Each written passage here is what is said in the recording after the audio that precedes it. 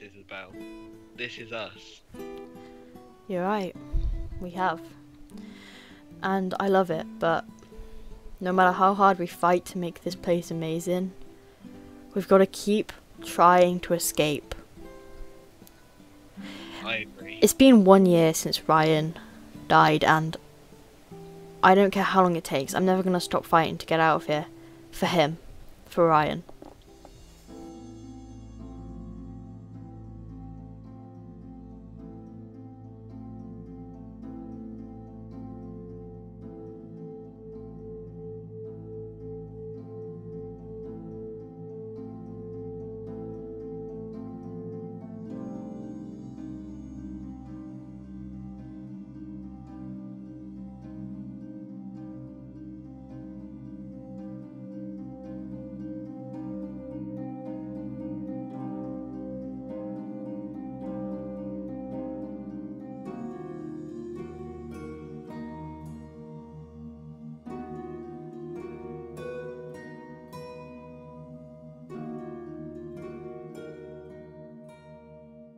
I haven't had a dream of Wicked in a couple months now.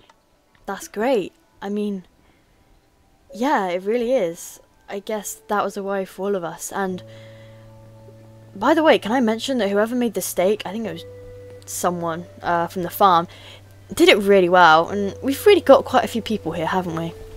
Yeah, also pretty nice. You know, one thing that I can't get out of my head, no matter how long it's been, is the fact that Ryan's killer is still out there somewhere. Well, it's been a year, so he's got to be dead. No one can survive in the, well, most people not even a day, but an entire year. I know, but those books, he survived for months. I don't know.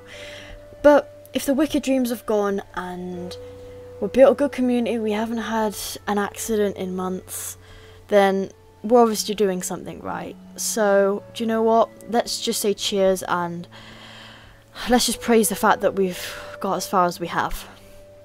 I agree. Anyway, I'm gonna go. I need to take a walk. But thanks for the food, everyone. You it was really nice. Yeah, it's been nice seeing you all. I'll see you all later. This map looks so big. I mean, there's the tiny glade, and then there's this. Isabel. Oh, Carl thinks he's found something new.